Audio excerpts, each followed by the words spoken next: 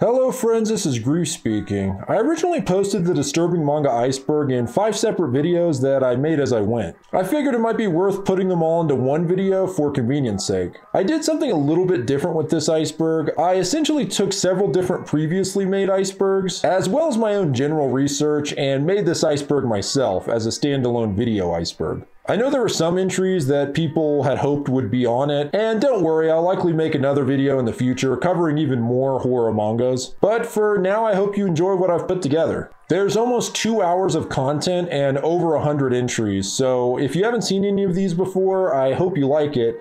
And if you have and want to watch or listen to it again, I hope this is an easier way to do that. If you want to support my work, consider checking out my Patreon in the link below. I'm actually going to be adding uncensored versions of the last few tiers of this iceberg on there. This is the stuff that I couldn't add to YouTube because it would either just get removed or heavily restricted. So if you're interested in seeing the really gnarly stuff, you can join my Patreon and watch that there, along with any other uncensored videos that I post in the future. Thank you, and without further ado, this is the complete disturbing manga iceberg. Tier 1, Berserk. Trying to go over the story for Berserk would take all day because this series has been going on for decades at this point. But essentially it follows the adventures of Guts the Swordsman. There are several story arcs, but the series is known for its intense and graphic depictions of violence, as well as its complex and mature themes. It's set in a medieval-inspired world where humans are constantly at war with each other and supernatural creatures such as demons and spirits roam the land, and it's been praised in the genre of grimdark fantasy. Like I said, there's a lot of Berserk content out there, and it can be daunting to get into, but what can I say, it's known as one of the most badass mangas ever written. Gantz. Gantz has a really cool story concept. Essentially, a pair of high school students are struck and killed by a subway train after attempting to save a homeless man on the tracks. After being killed, they find that they've been transported into a Tokyo apartment where they meet other clueless participants in the same situations. The pair soon realize that they're not allowed to leave the apartment. At one end of the room, there's a large black sphere known as the Gantz. It then kind of plays like a video game. The Gantz gives the players missions that consist of killing targets. They're also given suits that have superhuman capabilities and sci-fi style weapons. On successfully completing these missions, they earn points which they can eventually spend on new weapons or even the possibility of being freed from the game. They do have downtime where they return to the normal world in between missions, but if they tell anyone about Gantz, their heads will explode. Like I said, it's a really rad concept and has since been adapted into an anime, video game, and even a live action film. I should probably also mention that the manga is heavy on the violence and gore, which is why it's made it onto this list. Hellsing. Hellsing is a horror manga series about the titular organization Hellsing, which is dedicated to fighting supernatural threats in the world, particularly vampires. The story follows the powerful vampire Alucard, who serves as a member of Hellsing and its primary weapon against other vampires and supernatural creatures. The characters face numerous enemies, including rival vampire factions, religious cults, and government organizations. And of course, all of this featuring graphic violence and horror elements. And I mean graphic. There are some brutal kills and injuries in this series, and I'm all for it. Chainsaw Man. Chainsaw Man is one of those mangas you hear about and go, okay, a man transforms into a chainsaw abomination. Too goofy, they're running out of ideas. Then you read it and it's actually really good. Anyway, it's pretty self-explanatory. A human merges with a devil, giving him chainsaw powers. It's wacky, but in the best possible way. High School of the Dead. High School of the Dead is the quintessential zombie survival manga that follows a group of high school students as they're caught in the middle of a zombie outbreak. It borrows a lot of the themes from standard zombie films such as survival, morality, and the breakdown of society in the face of a crisis, but with the typical manga style and tropes such as fan service. A lot of fan service. Mirai Nikki. Mirai Nikki, aka Future Diaries, is pretty high concept. Basically, the god of space and time begins a game involving 12 people. These 12 are given what are called Future Diaries that can tell the future up to 90 days. The goal of the game is to eliminate the other diary holders. The last survivor is meant to be the replacement for this god. This manga has been praised for its intricate plot and character development, as well as its exploration of complex psychological themes. But why is it so disturbing? Well, the series deals with some very heavy subject matter. One of the diary holders is a straight-up terrorist responsible for several bombings, including one that kills kids. There's of course some graphic violence as well as some pretty intense depictions of sexual assault, so yeah, it can get heavy. Elfen Lied. Elfen Lied is a dark fantasy and psychological horror manga series that revolves around a genetically modified species called the Diclonius. who possess telekinetic powers and are hunted by the government. The story is centered around Lucy, a Declonius who is initially kept in captivity but escapes and becomes a fugitive. She is pursued by the government agents who seek to eliminate all of her kind, and by a young man named Kota, who becomes caught up in the conflict. This manga really doesn't pull any punches. The first chapter entails Lucy's escape from the facility, and she just straight up wrecks everyone with her psychic powers. It's really cool, and the series doesn't let up from there. I should probably point out that Elfenlied is German for elf song. Just thought you should know. Claymore.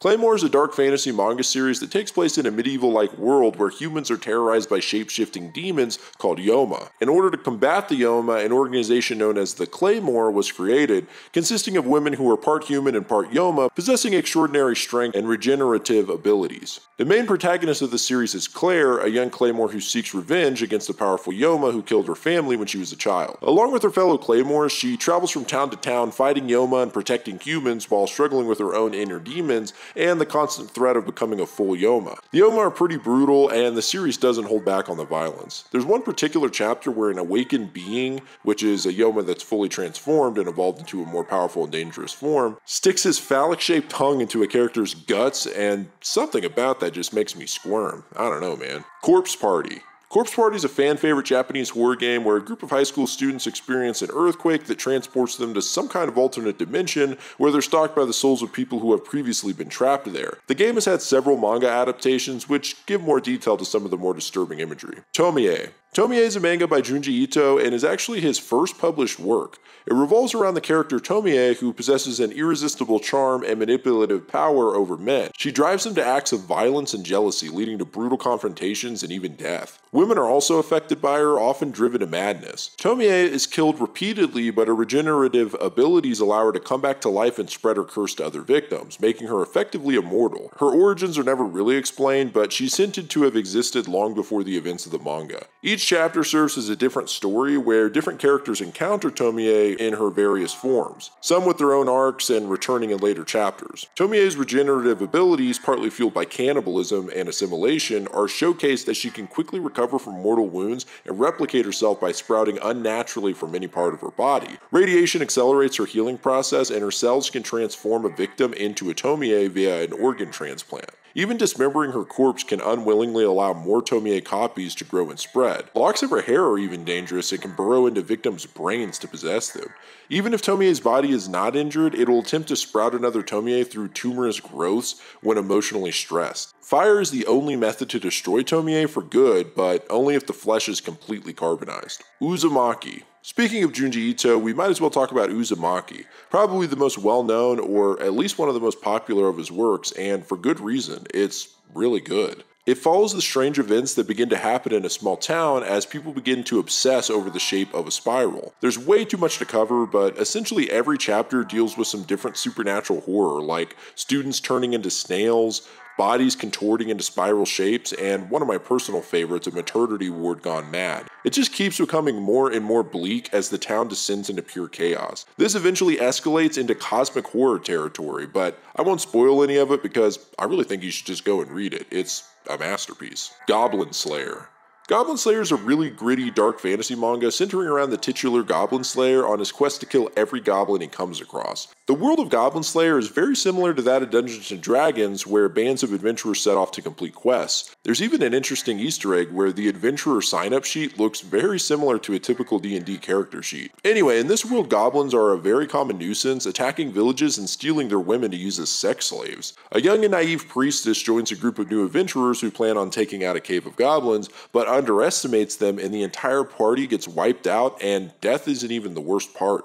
Two of the women in the party are mercilessly taken advantage of while they lay dying. It's really brutal. But right before the young priestess has the same fate, Goblin Slayer shows up and just destroys these goblin mofos. Thus begins Goblin Slayer. I like the mystique around Goblin Slayer and the fact that he doesn't even have a real name. He just calls himself Goblin Slayer. That's awesome. It's a horrific manga at times, mostly because of the graphic violence done to both the adventurers and the goblins themselves, as well as the horrible things the goblins do to women. Gyo. Gyo, meaning fish, is another Junji Ito manga. This one is about a couple who go to an island on vacation when they encounter a fish with legs. Soon they discover all manner of marine life with legs crawling out of the sea, including a great white shark which attacks them. They eventually escape the island, but the horde of walking creatures now begin to overrun Tokyo. They discover that this is a product of research into a virus during World War II that causes its host to produce a deadly and repulsive stench, in a desperate effort to turn the tide of war. They created the legs as a mechanism to send the virus across enemy lines. That is one of the most wild premises I've ever heard, but that's what's so great about it. Like, who else would come up with this stuff? Devilman. Devilman's a manga released back in 1972 and has since become one of the most purchased mangas of all time. The story revolves around a high school student named Akira who learns that demons are planning to wipe out humanity. Akira merges with a demon named Amon, becoming Devilman, and must fight to protect humanity from the demonic threat. This manga is very gruesome and just chock full of blood and gore and boobs. Lots of boobs. The real disturbing stuff comes from the demons and their transformations, usually changing the human body into grotesque abominations. This may seem on par with a lot of horror today, but imagine seeing this back in 1972. Shout out to the author Go Nagai, a true trailblazer in this kind of imagery. Gakkou Gurashi. This is an interesting one. It follows a group of high school girls who live in their school as they survive through a zombie apocalypse. One of the interesting things about this manga is the character Yuki. Initially, she appears to be completely naive and unaware of the zombie outbreak. However, she's actually suffering from mental illness caused by the traumatic event of losing her friends and being trapped in the school during the outbreak. In order to cope with the trauma, Yuki's created a delusion in which everything is still normal and her friends are still alive. The other characters who are trying to survive and come to terms with the reality of the situation go along with Yuki's delusion in order to protect her. It creates an interesting dynamic between Yuki and the other characters, and it's interesting to see how Yuki comes up with some rationalization for everything being thrown into chaos. Parasite. Parasite originally released in 1988, but I actually only found out about it recently thanks to the body horror iceberg I did. Since then, it's become one of my favorites. It follows a teenage boy, Shinichi, who contracts a parasitic creature. The creatures climb into human ears and take control of the brain, and thus the entire body. Shinichi, however, has headphones in when the parasite attempts to crawl into his ear, and with limited time to survive, it crawls into his arm instead. This parasite, which Shinichi names Migi, can now only control his right arm, and this is how a strange relationship begins, as both need the other to survive. The parasite-controlled humans blend into society, but secretly must feed on people, causing widespread panic as more and more decimated corpses are found. The relationship between Migi and Shinichi is what makes the series great. Migi is so void of emotion and only thinks in a purely logical way without any specific moral guidelines other than survival. This often runs up against Shinichi's sense of basic morality and emotional impulses, which leads to some funny and disturbing moments. Shinichi and Migi also constantly run into other parasites which they have to battle. The parasites have the ability to transform their bodies in any way they see fit, including turning into sharp objects, which is usually how they fight. Shinichi starts off with a disadvantage because only his arm can transform. However, eventually he and Migi begin to integrate more, and Shinichi himself develops superhuman strength, speed, and lightning-fast reflexes, making him much more formidable against the other monsters. Okay, I've rambled too much on this one. What can I say? I really like it. Tier 2. Mahou Shoujo of the End, also known as Magical Girl Apocalypse, hits the ground running and never stops. The story begins with a high school student named Kogami as he narrates his boring life. Suddenly he sees a strange-looking girl with a mallet show up and start massacring his entire class, and I mean tearing everybody apart in a truly gruesome manner. Everyone who's killed by the magical girl come back as zombie-like creatures with immense strength. Basically, the apocalypse has begun and Tokyo is thrown into chaos by these magical girls. From there, Kogami and a band of fellow students attempt to survive and navigate the magical girls who all have different abilities. I think what makes this one so disturbing isn't just the violence, which, don't get me wrong, some of the deaths are extremely brutal and creative, but the fact that you never know who will die. Sometimes you'll meet a new character that you assume will be around for the entire journey, only to see them get killed off 2 pages later. It's actually what makes it so exciting, especially in those first few chapters where it's just chaos, blood, and confusion. The story gets more complex as they learn more about these magical girls and their origin. Definitely a cool one to check out. Dead Man Wonderland. Dead Man Wonderland is set in a futuristic Japan where a massive earthquake has destroyed most of Tokyo and created a new city which has been built around a privately owned prison called Dead Man Wonderland. It follows a teenage boy named Ganta who is a survivor of the earthquake and is falsely accused of murdering his entire class by a mysterious figure known as the Red Man. He's sentenced to death and sent to Dead Man Wonderland, where he's forced to participate in a deadly game called the Carnival Corpse, which is a gladiator-style battle where prisoners known as Dead Man fight to the death for the amusement of paying visitors. Each Dead Man has a special power known as a branch of sin, which is unique to each individual, but typically involves the manipulation of their own blood. Ganta soon discovers that he has the power to control his own blood as well. Mermaid Saga. This is a weird one. Mermaid Saga is based around the idea that if you eat the flesh of a mermaid, you have a chance of becoming immortal, but on the flip side, you also have the chance of dying or being transformed into a deformed monster called a Lost One. The story follows a young man named Yuta who is immortal and has lived for over 500 years. He's become tired of his immortality and is seeking a way to become mortal again. He encounters a young woman who recently ate mermaid flesh and has become immortal as well. Together they travel around encountering other immortal souls who share their stories from different eras. There's a lot of disturbing imagery in this one, especially for 1984, and it has a similar art style to Devilman. Battle Royale. Battle Royale is set in a dystopian Japan where, as a result of an economic collapse, the government has adopted the Battle Royale Act, which selects a class of high school students randomly and forces them to fight to the death on a deserted island. The purpose of this act is to intimidate the population into submission and reduce juvenile delinquency. The story follows the class selected to participate in the Battle Royale program as they're sent to the island, given weapons, and told they must kill each other until one person remains. The students are issued survival packs and a random weapon/tool and sent out onto the island one by one. While most of the students receive guns and knives, some acquire relatively useless items like boomerangs, darts, or a fork. They have metal collars around their necks that will explode if they attempt to remove them or stay in any forbidden zones. They initially struggle with the idea of killing their friends and classmates, but as the game progresses, they become ruthless in their efforts to survive. The concept alone is pretty disturbing, but watching these underage kids devolve into madness, suffering horrible injuries and trauma, can at times be hard to stomach. A couple things worth noting. One is that there are obviously some striking similarities to the Hunger Games, and people have tried to say that Hunger Games ripped off the concept. I personally think it's just parallel thinking, especially since the settings are so different, but you can judge that for yourself. On another note, Battle Royale has one of the most well-received film adaptations of a manga, which I would definitely recommend. Quentin Tarantino also famously praised the film, saying it was the best film he'd seen in the past 2 decades, and stating that if there's any movie that's been made since I've been making movies that I wish I had made, it's that one. Damn, that's high praise. Blood on the Tracks.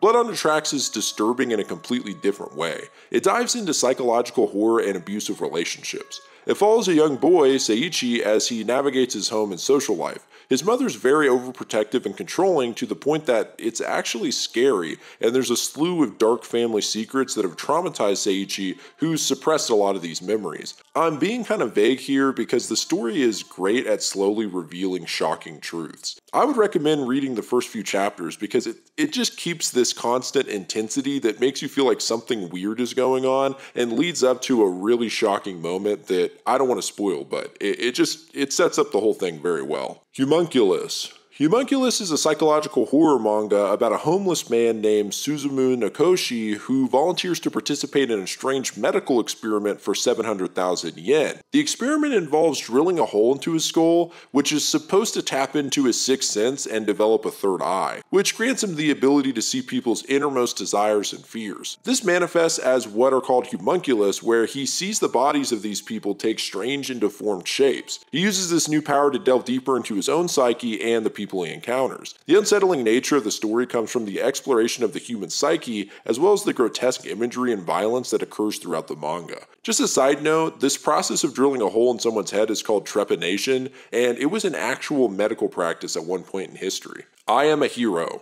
I Am a Hero follows Hideo Suzuki, an unassuming 35-year-old manga artist. Hideo seems to have some mental health issues and hallucinates strange people in his apartment, which is really creepy. But his life takes a dark turn when a mysterious virus starts to spread in Tokyo, turning people into violent, zombie-like creatures. Yeah, this is another zombie manga, but I Am a Hero has a completely different feel than the others I've mentioned so far. It's much more realistic and avoids a lot of the typical manga tropes. The art style, the character interactions, and even how the people actually look like real people make this one stand out. It does have a bit of a slow start, but once the shit hits the fan, this one gets very dark very quickly. The infected people don't just act like shambling zombies you might see in a typical zombie movie. Their skin becomes all veiny and gross looking, and they contort their bodies in strange and unsettling ways. Hideo having to navigate these creatures while his psyche slowly breaks down makes this a very anxiety-inducing and disturbing read. Zekyo Gakyu.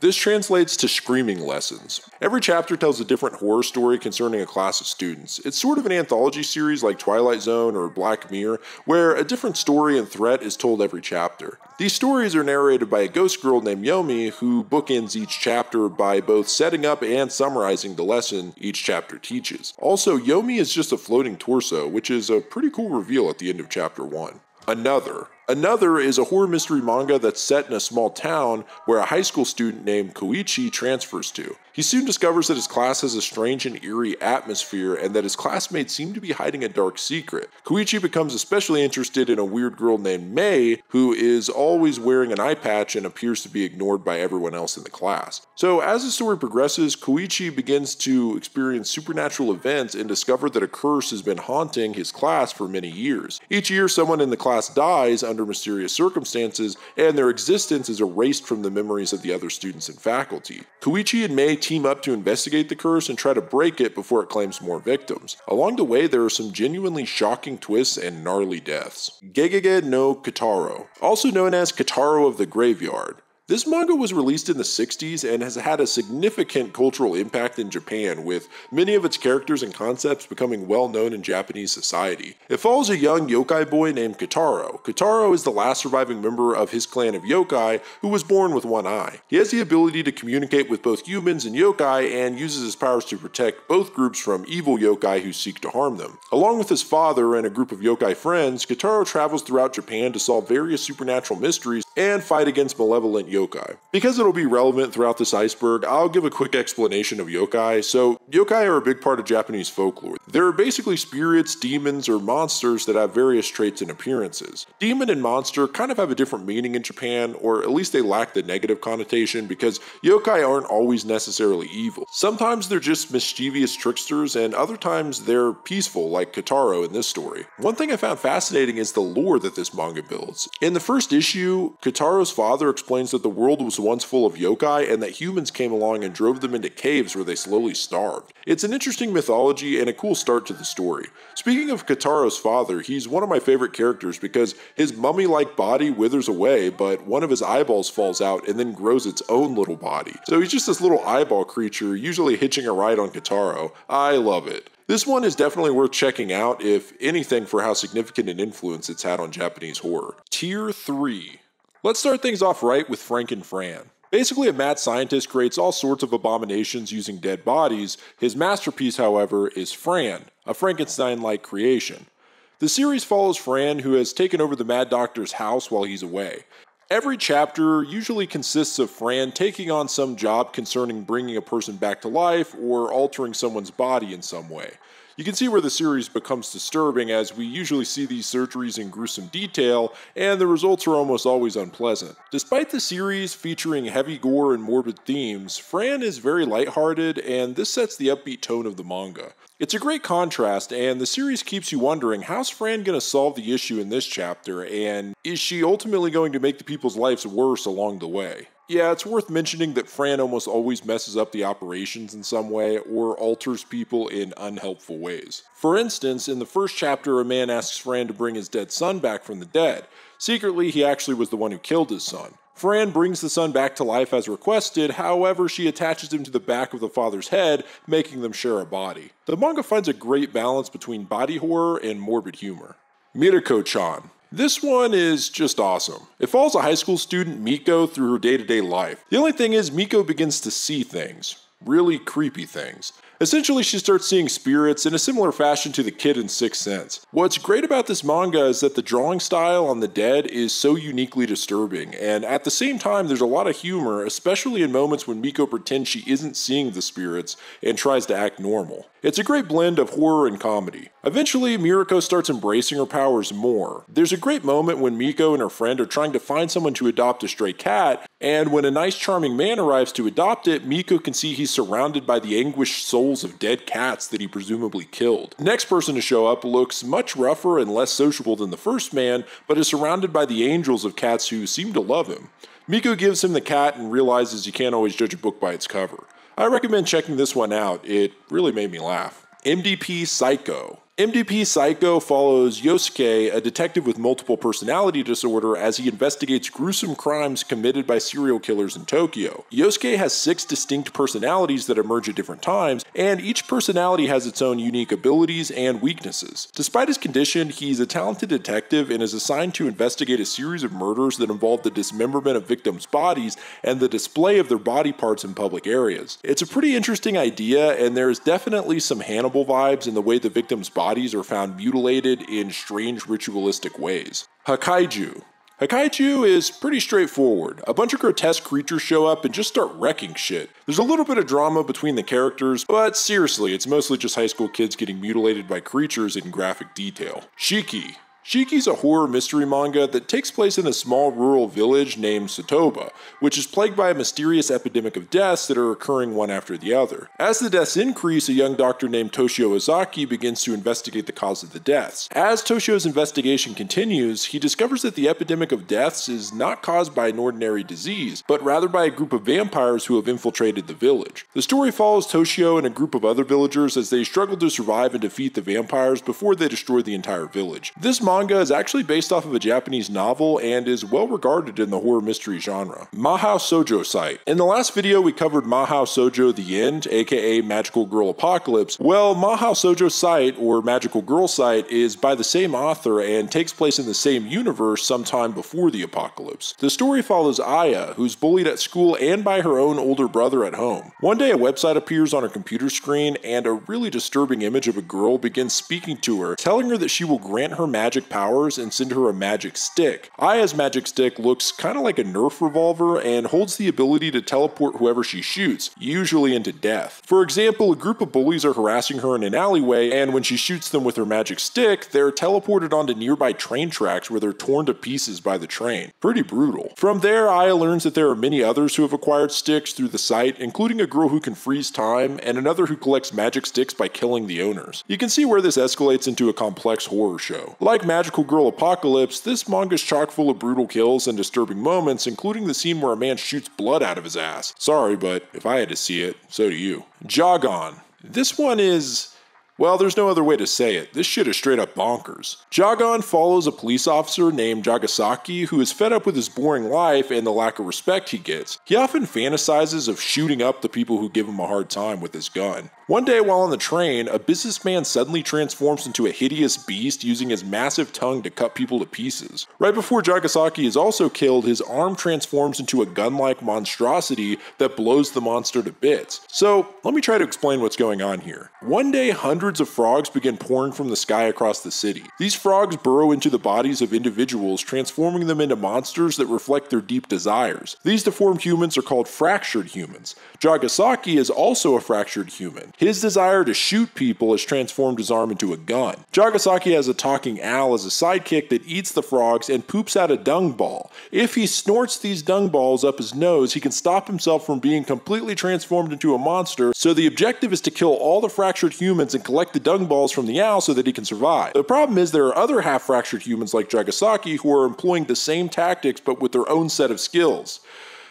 I didn't make any of that up. That's actually the plot of this manga. It's insane. Pumpkin Night. Pumpkin Night follows yet another bullied high school girl who is seeking revenge against a group of bullies. She seeks out a girl who is rumored to have the power to make any wish come true. So she wishes for the power to kill her bullies, and the girl grants her wish by giving her a pumpkin mask that imbues her with incredible strength and agility. She then embarks on a brutal and bloody rampage against her former tormentors, stalking and killing them one by one with a variety of gruesome and inventive methods. I really like the imagery of the pumpkin head in this. It just gives off an 80s slasher movie movie vibe to me, and that's a plus. Sajiki Onna. Sajiki Onna follows the life of Hiroshi, a young man who moves into a new apartment to start a new life. However, he soon realizes that a strange woman in his apartment seems to be stalking him. Although this isn't as violent or gory as a lot of the entries on this list, the woman is really eerie and just gives me the creeps. Dissolving Classroom. This is another one by Junji Ito. Dissolving Classroom is pretty weird. It follows two siblings, a high school-aged boy and his young sister. The manga is structured as a series of interconnected short stories, each focusing on a different victim of the siblings. The stories range from disturbing to outright surreal, with Ito's trademark body horror and bizarre imagery on full display. The main effect the twins have on people is dissolving their bodies, most notably their brains, but there is one chapter where they basically make a girl become hideously ugly and deformed. It's kind of vague as to what exactly is going on, other than the brother seems to have made a deal with a demon. Prison Lab. Prison Lab is pretty gnarly. It follows a high school student who is bullied mercilessly every day. This bullying is orchestrated by one individual and the head bully, Aya, who thinks of Ayama as nothing but useless trash. Well, the tables turn when Ayama is offered to participate in a game. He can choose one person to be a hostage and keep them confined to a room for a month doing whatever he wants with them. Ayama uses this as his chance for revenge on his bully and enters Aya's name. There are other prisoners and captors who are part of the game as well. The captors, including Ayama, inflict horrible torture on their victims, with the only rule of the game being that you can't kill your hostage. Some of the horror besides the torture is how Ayama goes from the victim to the criminal so quickly, and worse than that, he becomes more and more sadistic as the days pass, determined to break the spirit of Aya. Doubt. Doubt is a manga series that revolves around a fictional cell phone game called Rabbit Doubt. In the game, the players are rabbits in a colony, and one of them is randomly chosen to act as a wolf infiltrating the group. Each round, the rabbits guess which one is the wolf, as the rabbits are eaten one by one until only the wolf is left. Yeah, so it's basically Among Us. In the story, 4 players of the game are knocked unconscious and awaken in an abandoned psychiatric hospital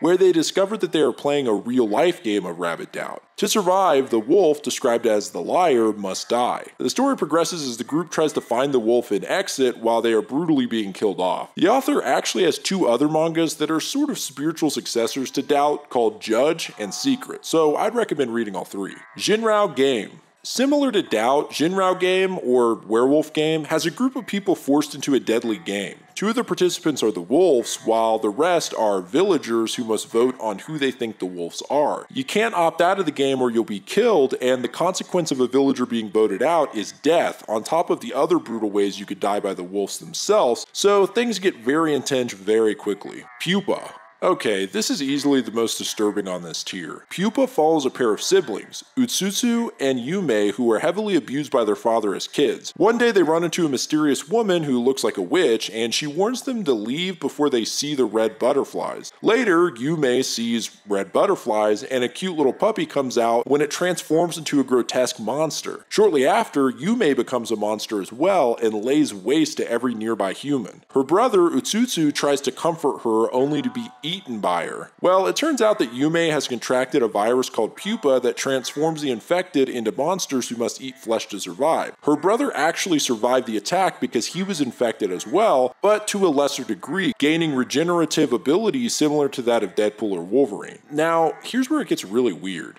Because Yume must feed on flesh, Utsutsu allows her to eat him since he can regenerate, and it's just so weird, man. It just makes me feel all icky. Obviously, it's more complicated than just that. There's a secret organization keeping tabs on them and all that, but the sibling cannibal scenes are just, ugh. Tier 4. Lullabies from Hell. Lullabies from Hell is a horror manga by Hideshi Hino, who is known for body horror, this manga being no exception. It contains 4 horror stories. The first is a fictional biography of the author himself describing his childhood. In the story, his head is misshapen and he has an obsession with the grotesque, mutilating animals and often dreaming he's a ruler of demons in hell who commands them to attack and torture people. It's pretty sick stuff. Eventually he grows up to become a manga artist and realizes he has the ability to kill people just by willing it so. The story ends with the author talking directly to the reader and wishing them dead. Man, that's pretty hardcore. The second story is about a couple who end up having a strange lizard-like baby that eventually thirsts for human blood. The third story is about a group of kids who take a train through a tunnel that seems to be filled with ghosts that later begin to stalk them. The final story is about a deformed man who's shunned by his village only to become more and more deformed and covered in boils. What can I say? Hideshi Hino just has his own style of drawing and horror that really stands out. If any of this sounds familiar, it might be because there have been several live-action adaptations of some of his stories, most notably in Hideshi Hino's Theater of Horror, which I actually covered way back in the J-Horror Iceberg. Anna Sashuin, also known as Peephole, this is about a man who, after failing to hang himself, accidentally puts a small hole through the wall where he can see into his neighbor's apartment. His neighbor is beautiful and also happens to be a killer. She lures men back to her apartment where she slices them up with a box knife. The peeping Tom witnesses the whole thing. Eventually, she finds him looking through the hole and they form a kind of messed up relationship. She keeps killing and even begins murdering people randomly outside. But the dude is helplessly in love with her and he's afraid she'll kill him too, so it's a lot. Crime Zone. Crime Zone takes place in a world where vampires are real and known about, although there hasn't been an attack in years. Shiro, a typical high school kid, decides to go out past dusk with a group of friends even though the adults have warned them not to. Turns out one of his classmates is a vampire and she absolutely devastates the group of kids, apart from Shiro. Lucky for Shiro, another classmate, Erika, seems to have powers of her own and makes quick work of the vampire. Erika has the ability to transform her arms into weapons, one of which is a beast-like mouth that straight up just chomps vampires. It's pretty brutal and pretty cool. Gaju. Gaju is about a group of people in a subway train that get attacked by a giant bear-like creature in armor that just starts eating everybody. That's literally the whole thing. It's just non-stop terror as these people run from the beast and try to escape or kill it. Kind of reminds me of Jaws or Cujo or something like that, where there's just one singular beast that's on a rampage. Drifting Classroom. Drifting Classroom follows 6th grader Sho Takamatsu, who gets into an argument with his mother before heading to school. Suddenly a tremor occurs and Sho's school is transported to a post-apocalyptic wasteland where they realize they've traveled through time. The adults descend into madness, and some students resort to delinquency, hoarding food and water, causing dissension, and spreading a deadly plague. However, Sho and his group of survivors band together to lead the children as a quasi-government. Nishi, a telepathic student, helps them communicate with Sho's mother in the past, who prepares objects to aid them in the future. In their fight for survival, they face many threats, including hostile megafauna, food and water shortages, and madness.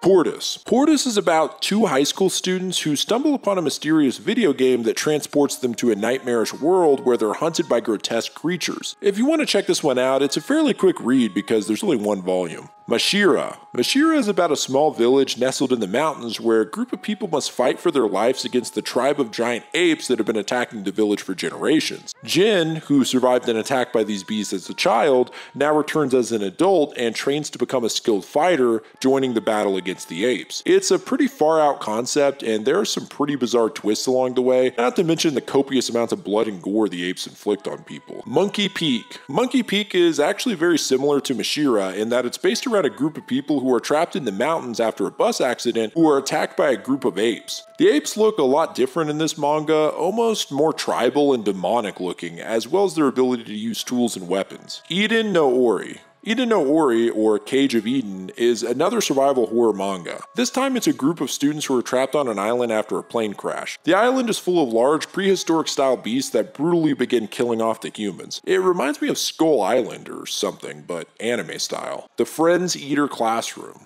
Yeah, this is a weird one. Basically, a bunch of high school students are forced to participate in a game. The game is called Tomagui, which means gluttony in Japanese, and it involves a group of students drawing lots to determine which one of them will become the eater and which will become the eaten. The eater then has to hunt down and kill the eaten before they're allowed to escape the school grounds. It's pretty messed up. Killing Morph. Killing Morph starts off with a bang. Madoka and her friends walk down a crowded street when suddenly a masked killer shows up and just lays waste to everyone in his path. Before killing Madoka, he's apprehended by the police, but Madoka begins seeing the killer everywhere. She's convinced these are just hallucinations. That is until more murders begin to happen. Basically, the killer, who is called M, has the ability of bilocation, meaning he can actually be in 2 places at once. So while he sits in his jail cell, he also continues ruthlessly killing his victims elsewhere. elsewhere. It's a really cool idea, and I like the look of M, who seems like an amalgamation of several different 80s slasher villains. This one definitely has its twists and turns as Madoka faces off against M. The manga definitely grapples with the mind of serial killers, and every chapter actually ends with a quote from a real-life killer.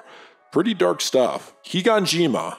Higanjima is another vampire manga. The story follows Akira Miyamoto, a teenage boy who travels to a remote island called Higanjima to search for his missing older brother. However, upon arriving on the island, Akira and his friends discover that Higanjima is inhabited by vampires and other supernatural creatures. The group quickly realizes that they must fight for their survival as they are relentlessly hunted by the island's inhabitants. Shibuya Kingo. This manga is literally about thousands of giant flying goldfish infesting a city and eating every human they come across. It's really weird. In the last video I covered Junji Ito's manga simply called Gyo, where sea creatures crawl out of the ocean on mechanical legs. Well, this is kind of like that, except it's more cartoonish and somehow more bizarre. I don't know what to say about this one. It's wacky, man. The Island of Giant Insects. The Island of Giant Insects is exactly what the title would suggest. It follows a group of high school students and their homeroom teacher who are stranded on an uninhabited island after their plane crashes. However, they soon discover that the island is inhabited by giant mutated insects that are highly aggressive and deadly. And I mean deadly, like ripping people apart and draining them of blood kind of deadly. The students must band together and use their wits to survive as they face numerous challenges and life-threatening situations. Along the way, they uncover secrets about the island and the bizarre experiments that led to the creation of the giant insects. 14. Okay, this is one of the most bizarre ones on the list, so let me just run through this. In the 22nd century, a weird Birdman hybrid named Chicken George pops up at a chicken factory where he learns everything about humanity and realizes that we're all screwed because some prophecy says the world will end when all the kids born that year turn 14. So Chicken George decides he's going to build a rocket to save all the animals and maybe some humans, but then he falls for some girl named Barbara and decides to stay on Earth instead. But then aliens show up and start raping humans to share their DNA, which, isn't cool. So the aliens eventually realize there's no hope for human DNA and start instead stealing spiritual energy from Earth, which throws the whole planet out of balance, causing natural disasters and a massive decrease in population. And it just gets even more wacky from there. It's one of the most what the fuck mangas I've seen since researching this iceberg. But I gotta say, Chicken George is pretty awesome. Hellstar Remina. Love to see some cosmic horror on this list, and from none other than Junji Ito. Hellstar Remina follows the discovery of a new planet named Remina that suddenly appears in the sky and is named after a young girl. The discovery brings fame and fortune to her father, a scientist who discovered the planet, and to Remina herself, who becomes a media sensation. However, things take a dark turn when it's revealed that Remina is not a planet, but a living organism that begins to devour other planets and stars, causing widespread destruction and panic. As the creature draws closer to Earth, people start to blame Remina herself for bringing the monster to their planet. The story follows Remina and her father as they try to survive in a world turned upside down by the appearance of the monstrous creature. They're chased by a crazed cult, a doomsday prepper, and even the military, who see Remina as the only way to stop the monster. Private Punishment Game. Private Punishment Game is one of the most brutal on this tier. Essentially, a group of students wake up in an unknown facility and are forced to participate in a series of messed up games that result in severe bodily harm or death. The games are put on by a mysterious figure in a demented bunny mask who explains the rules for each game. If you haven't noticed, it seems pretty heavily inspired by Saw. This one starts off bleak and only gets bleaker, with the students slowly being killed off in horrible ways. Just so you get an idea, one game has 2 students trapped in glass boxes, each with blades above them that are slowly lowering. The only way to survive is by pulling a lever that causes the other player's blades to lower faster. But if you pull the lever, acid sprays on you, so there's no easy way out of any of these. It's a pretty short read, and if you enjoy Saw, you'll probably get a kick out of it. Although, like I said, it's pretty heavy and definitely made me wince a few times. Kurata Sagashi. Asuka is a typical high school girl minding her own business when suddenly the ghost of a dead girl appears and asks her to look for her body. Yeah, that's how this one starts. So basically, Asuka and a group of fellow students are stuck in a time loop where they have one day to find all of the dead girl's body parts hidden throughout the school. If they fail, then a figure simply called the Red Person appears and slaughters one of them before the time loop starts back over at the start of the day. It's a really cool premise and even got a live action adaptation. Libidors. Okay, well, this is a manga where a mysterious illness turns people into monsters. when they're sexually aroused. So Isamu is of course a horny high school student who learns to harness his horniness in order to turn his rock hard arm into a Hellboy style big boy. Well, that's a sentence I never thought I'd utter. Anyway, it's obviously insane, but it is pretty comical, and I'd be lying if I said there wasn't some epic moments of Isamu fighting these mutated sex fiends off with his giant arm. It's worth a peek if you want a good laugh, but it's also pretty graphic and disturbing at some points. Tier 5. Children. Children is about a college kid who gets a summer job at a daycare in the mountains. It seems like a good gig, so he jumps on it. When he arrives, he finds that there are no adults, but instead a 14-year-old headmistress and some creepy-ass looking kids. Turns out that the young headmistress is a psycho who kills people and then feeds them to the children. She then forces the main character to get involved. It's pretty disturbing, mostly because the children assist in gathering and killing victims. But the cannibal element is definitely an unsettling cherry on top. Murcielago. Murcielago is a manga about a psychopath killer named Kuroko who, instead of being executed for her crimes, is used by the government to kill other psychopaths. It's cool having a total psychopath as a protagonist, and she kicks ass in often brutal ways. She also is constantly banging chicks throughout the series. I mean, the opening sequence of this manga is her scissoring a girl, which caught me off guard for sure. But yeah, she's basically got all the macho qualities of a badass action hero and the mentally disturbed tendencies of a villain.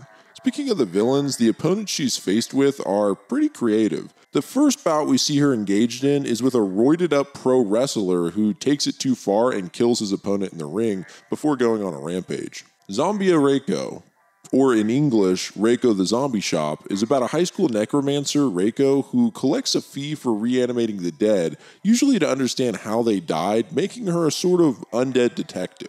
In the first volume, she mostly deals with a series of unconnected cases, like a mother who wants to know why her teenage daughter killed herself. Turns out that the daughter had been molested by her father, driving her to suicide. When she's brought back to life, she explains this before her zombie corpse rips her father's head off. It gets even more twisted because before Reiko leaves, the mother has one more request. She has Reiko reanimate the head of the dead husband simply so that she can torture him.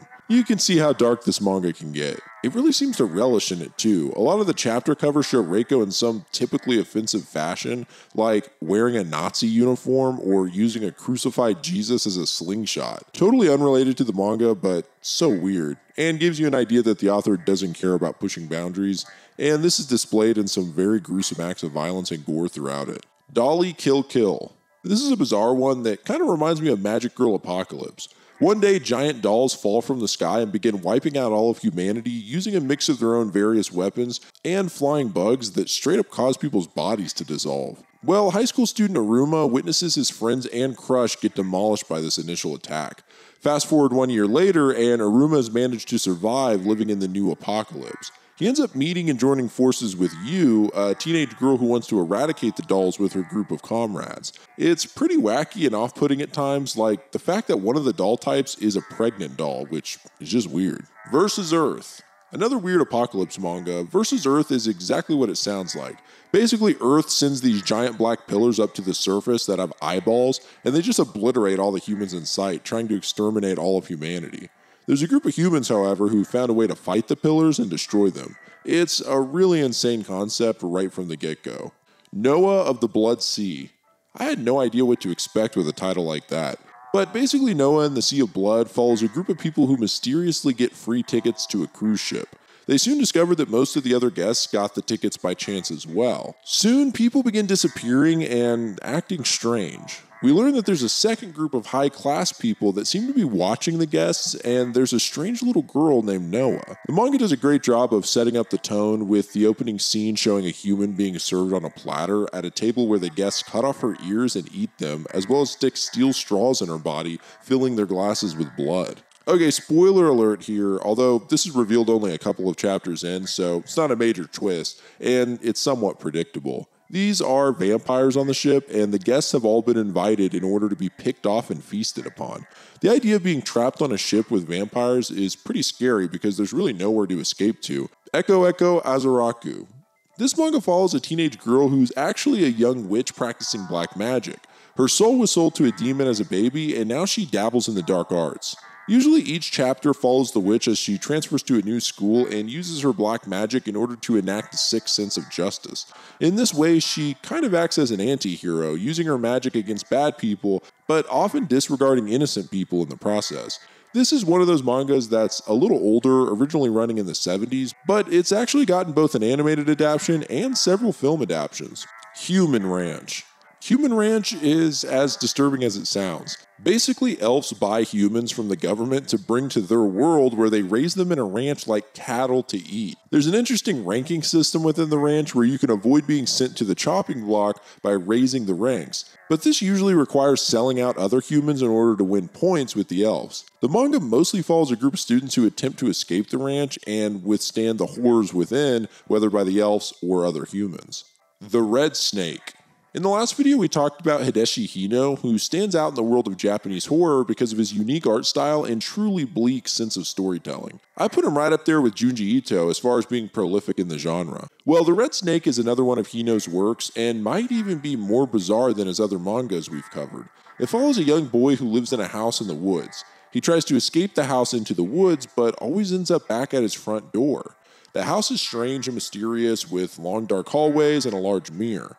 His grandpa warns him not to look into the mirror or the devil will snatch him and take him to a world worse than hell itself. So let's get into his family. His father keeps chickens, and when they don't lay eggs, he chops off their heads and then feeds them to the other chickens. Speaking of chickens, his grandma actually believes she's a chicken and lives in a giant nest in her room where she squawks at everyone, believing them to be stealing her eggs. It's so wacky, dude. His sister's obsessed with bugs and creepy crawlies, letting them crawl all over her. I mentioned the grandpa already, but I didn't mention that he has a massive lump hanging off of his face. And he has the boy's mother rub eggs on it and squeeze the bloody pus out of it. Yeah, sorry if you were eating. That's so gross, man. Well, the shit hits the fan when one day a red snake appears and starts sucking the blood from his sister. From this point on, basically everyone goes insane. The grandpa gets his leg cut off by the sister, the grandma hatches out of a huge egg as an actual giant chicken, the mom's face is burnt off by acidic pus that shoots out of the grandpa's new leg lump. Eventually the kid tries to escape the chaos and runs into the mirror world that turns into a literal hellscape with demonic, grotesque creatures trying to kill him. I'd recommend it, it's a good read. Paranoia Star. So, Paranoia Star is a manga by Suhiro Maruo, who is widely known for creating Shoujo Tsubaki, aka Midori, which is known as being one of the most shocking and disturbing mangas ever made. But we'll get to that later. Paranoia Star is one of the most batshit crazy things I've ever read, and honestly, more than anything on this iceberg so far, is the most I've ever asked myself, what the fuck am I reading? It's a collection of short stories, I guess you could call them all that seem to be themed around bizarre mental states. The first couple stories are the most cohesive. One follows a teenage boy who becomes obsessed with technology, and suddenly his body is completely engulfed by the tape of a cassette, turning him into a strange abomination. It really reminds me of Tetsuo the Iron Man, not just in concept, but in the psychotic tone. The next story is a man who turns into an ant in a slow and graphic process. The last story seems to just showcase the horrors of World War II, loosely following a soldier and the horrible acts he participates in. There's one scene that just shows Japanese soldiers attacking a family by brutally raping the boy's mother in front of him before one of the soldiers picks the boy up by his feet and swings him into a wall while his head explodes. I know this all sounds completely chaotic, and I'm doing my best to find the actual story in this thing. It's basically a series of horrible and violent acts strung together as if by someone with a severe mental illness. The worst part about this, the art is actually stellar. I would say visually, this manga is very impressive. It almost feels like something you would see in some kind of modern art exhibit. It straight up assaults your visual sense, and I couldn't stop reading simply because the artwork and bizarre language kept going from one what the fuck to the next. It's certainly not for everybody. If you're a fan of horror manga and have a strong stomach, check it out if anything for the novelty, but I will warn you, it's extremely graphic and there are actually a lot of real life images in this manga. A lot of them are from vintage horror movies like The Cabinet of Dr. Caligari, but there are some images that seem like they could be real pictures of dead bodies, so I'm not even sure if I can show this on YouTube. So yeah, if you want a real mindfuck, check out Paranoia Star. U12. Okay, the premise of U12 is that a group of underage girls is trapped in a prison full of pedophiles, and they're slowly released, causing the girls to fight for survival and escape as pedos with varying degrees of mental illness and different abilities attempt to, well, you know. Let's just move on to Tier 6. Tier 6, Freak Island. Freak Island is often called an inspired mix between The Hills Have Eyes and Texas Chainsaw Massacre. A group of students become stranded on an island with a giant suited killer in a pig mask. As the story progresses, we learn that there's something darker going on with this island, which is full of severely deformed people. The pig mask killer belongs to a family of deformed cannibals. It does seem that the family is inspired by Texas Chainsaw Massacre, especially the masked killer I mentioned earlier, who seems to be directly influenced by Leatherface. The family have some sort of regenerative powers that come from a demonic entity that they worship known as Santa Maria, who is essentially the satanic version of Saint Mary. It becomes more and more complicated after this, with more backstory given to the family and a lot of the survivor characters either being killed or transformed, or both. The Yakuza have ties to the island, and at one point the Vatican shows up. It's really insane. But that's what people seem to like about it. It's straight up bonkers. It's also extremely graphic with some really unique and uncomfortable kills and injuries. With brains, guts, dismemberment, you know, all the good stuff. Mantis Woman. This is a sort of anthology manga featuring various horror stories. The first story is of course Mantis Woman, about a creepy ass woman who has blade arms like a praying mantis, which she uses to cut off people's heads. It's weirder than that actually. She collects the heads and then sews masks onto the faces and turns them into strange little doll creatures.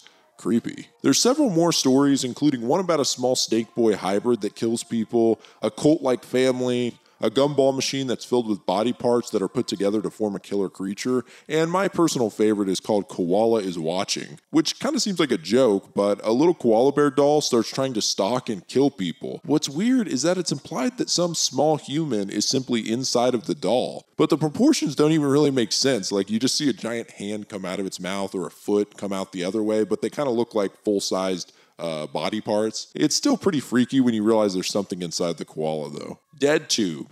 Dead Tube has a lot of twists and turns, especially in the first few chapters, but let me give you a general idea. Dead Tube is a website where users upload videos of brutal acts and compete for views with the promise of vast amounts of money. The catch is that the person with the lowest amount of views will be held accountable for all the crimes committed in all of the videos on Dead Tube, even if they did not commit them. The protagonist, Tomohiro, is introduced to the website by Mai, who ropes him into filming her as she lures a man into an abandoned factory and brutally murders him. Dead Tube provides funding for the user's films, and the one with the highest views will be rewarded 10 million yen. Tomohiro slowly coming to the realization that the people around him are all playing this sick game is horrifying, and the fact that the contestants don't care at all about the heinous acts they commit or are committed on them is so disturbing. Needless to say, this one is highly graphic and only escalates as the series goes on and the contestants try to get more and more views. Yakudo Shoujo.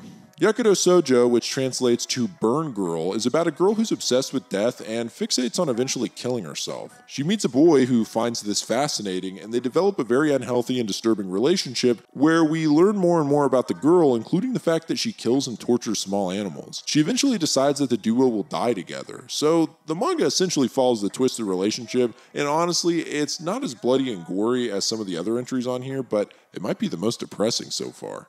Hell Baby. Speaking of depressing, let's talk about another Hideshi Hino classic, Hell Baby. Hell Baby starts with a woman giving birth to a set of twin girls. One, an ordinary beautiful baby girl, while the other is a horribly disfigured baby, and worse than that, she seems to have a taste for blood. After the father of the twins comes to this realization, he asks the doctor to keep quiet about the whole ordeal and to make up a story about losing one of the children during birth. In reality, they put the deformed child in a garbage bag and throw her in a dump where she eventually dies. However, her corpse is struck by lightning, bringing her back to life. From there, she spends years in the junkyard killing and eating nearby animals to survive. Eventually, a mysterious voice speaks to her and tells her to venture into the city and find her sister. I don't want to spoil what happens when she does find her, but I'll say this: as disturbing as this manga is, it actually really tugs on your heartstrings, and I was not expecting it to be so emotionally effective. I highly recommend it. Ogre Slayer. Ogre Slayer is about a young man who hunts ogres. The young man was born of an ogre's corpse, making him pure ogre blood. Though he was born like an ogre, he has the appearance of a human. Instead of being born with horns like traditional Japanese ogres, he was born with a sword. Besides the typical blood and gore you'd expect from a manga like this, there's an added disturbing element, which is that the demons can latch into a woman's womb like a parasite, which is how they reproduce. Saitama Chainsaw Sojo. This manga is about Fumio, an ordinary high school student who loves reading manga and spending time with her boyfriend, Takumi. However, her life takes a turn for the worse when she finds Takumi cheating on her with a new transfer student. This sends her into a depressed spiral, and finally she decides to use her family's chainsaw to kill Takumi and herself at school the next day. Pretty dark premise, I gotta say. Cambrian. Oh boy.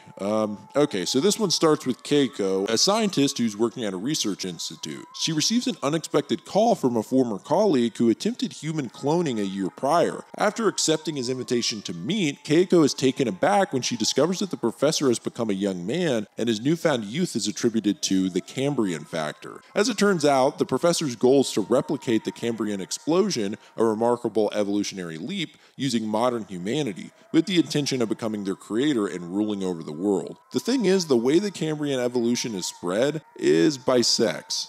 So yeah, this one quickly devolves essentially into a tentacle hentai, but with added sci-fi body horror because once someone is infected, they transform in just really bizarre, brutal ways. It kind of reminds me of The Thing. Bloody Maiden. Bloody Maiden has a lot of similar qualities to some of the other mangas I've covered, mainly the idea that a group of students become trapped on an island and start getting killed off. This one does have a heavy emphasis on fan service though, as all the students are women. Cradle of Monsters. Cradle of Monsters follows a group of Japanese high school students who embark on a cruise ship named the Ocean's Cradle as part of a class trip. However, things take a dark turn when they suddenly capsize and end up floating upside down. The students soon discover that they're not alone on the ship as they come face to face with a crazed individual armed with a fire axe. As chaos and panic ensue, the teacher attempts to fight off the attacker but ends up getting bitten and infected by him. The attacker is revealed to be no ordinary human but a zombie, and soon other infected individuals begin to attack and kill the remaining passengers. Amid the mayhem, two groups of Japanese high school students manage to survive, one consisting of the main characters and the other group of violent juvenile delinquents. Additionally, a small group of American construction workers and a stewardess also survive the initial attack and must fight their way through the zombies to reach the bottom, now top, of the ship. Yakuza Girl. The manga Yakuza Girl takes place in modern-day Japan, where the protagonist, Fumihiro, enrolls at a prestigious academy to fulfill his grandmother's dying wish. Unbeknownst to Fumihiro, the school is not what it seems, as every student and teacher possesses supernatural powers and are divided into clans that brutally compete with each other by killing members of enemy clans. Fumihiro receives unexpected help from Akari, a girl whom he proposed to upon first sight. Ingoshima. Okay, this might be the most jarring so far, and I honestly regret reading some of it. It starts off as an island survival horror and quickly turns into some of the most fucked up smut to defile my eyeballs. So it starts off, a high school class is going on a boat trip or whatever, when of course the boat capsizes and they all wash up on an island. Turns out the island is full of natives who basically want to kill and have sex with everyone. So I'm thinking, okay, this is going to be some kind of Green Inferno or Cannibal Holocaust type thing, but it's so much worse. There's this gross old queen who has the male survivors all tied up nude and starts kissing them and grabbing their junk. Meanwhile, the ladies are all tied up, and after they take a selected few of them, the tribesmen just go to town. I pretty much noped out at this point because it's so hyper-sexualized, and considering it's brutal gang rape, it just devolved into what appears to be a fetish manga. As far as I understand, it gets much, much worse, including huge loincloth-wearing tribe members who want to literally eat the men's asses, and people getting their wings chopped off and stuff. Like I said, I regret reading the parts of it that I did, and I think there's like hundreds of chapters of this manga, so for whatever reason it had legs and kept going. Tier 7. Genmin. Genmin might be one of my favorite finds while doing this iceberg because it's genuinely creepy. Masato is a high school student who used to spend all his time at his hometown zoo and is returning after 7 years to visit. Since he last visited the zoo, something seems off. He meets up with his old zookeeper pal who tells him that there's been a change in zoo directors and that the animals have been acting weird lately. The next day he plans on meeting his childhood friend at the zoo. They get there early and sneak in, but there are no animals or staff around.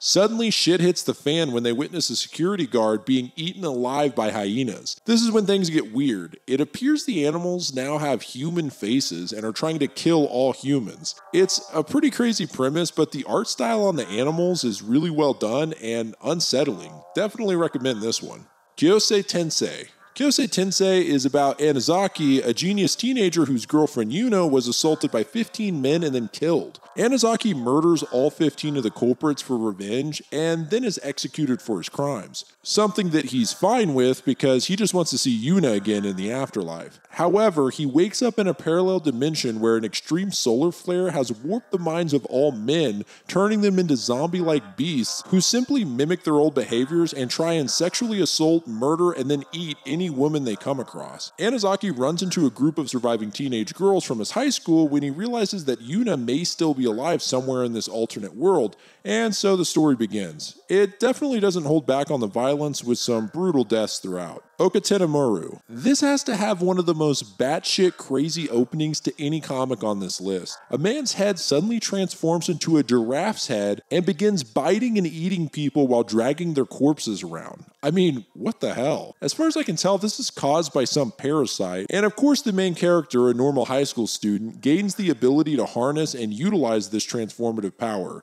Or something. Inugami Hikase. Inugami Hikase, or Inugami Expert, is another one by our old buddy Maruo Suhiro, who is, if you remember, the author of Paranoia Star and Soujo Tsubaki. It follows a high school boy who discovers a dark secret. His school crush was being taken advantage of by their teacher, and once the teacher found out that she was pregnant, pushed her out of the school window to her death. The boy, seeking revenge, decides he'll use the power of an Inugami, which is a dog spirit, in order to enact revenge on the teacher. He chops off the head of a dog and begins practicing the rituals with a voodoo-like doll, focusing curses on the teacher. Unfortunately, the teacher gets wise and follows the boy to his secret shrine. Here he discovers what the boy is up to and buries him from the neck down, starving him to the point where he'll eat anything, so the teacher feeds him a maggot-infested rat to eat. Ugh. Eventually, the boy's body is actually possessed by the Inugami and he rips the teacher into pieces.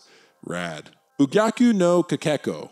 So, the English name for this manga is Attack on Cocks Cluck Cluck, which tells you all you need to know. The premise is that one day adults start turning into giant chickens and eating the brains of teens and children. So the MC, who volunteers at the local orphanage, must protect the orphans from these monsters. It's insane, but in a really fun way. I will say the initial moment we see someone transform is very disturbing. The principal suddenly rips his clothes off, runs up to a lady, and bites her boob off. It's just so sudden and hard to look at. Then of course his face explodes, revealing the chicken head underneath. Yeah, this is the type of manga that I started this iceberg for. Yajin.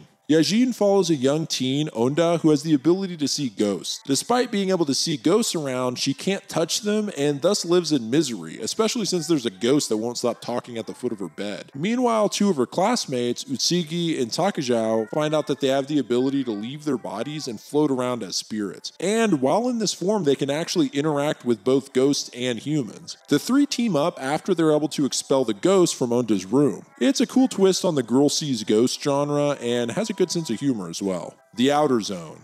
The Outer Zone is clearly inspired by the Twilight Zone, with every chapter telling a different tale of people in strange and horrific encounters. This is all narrated by a mysterious elf woman who guides you through the chapters. Keiko and the False Detective.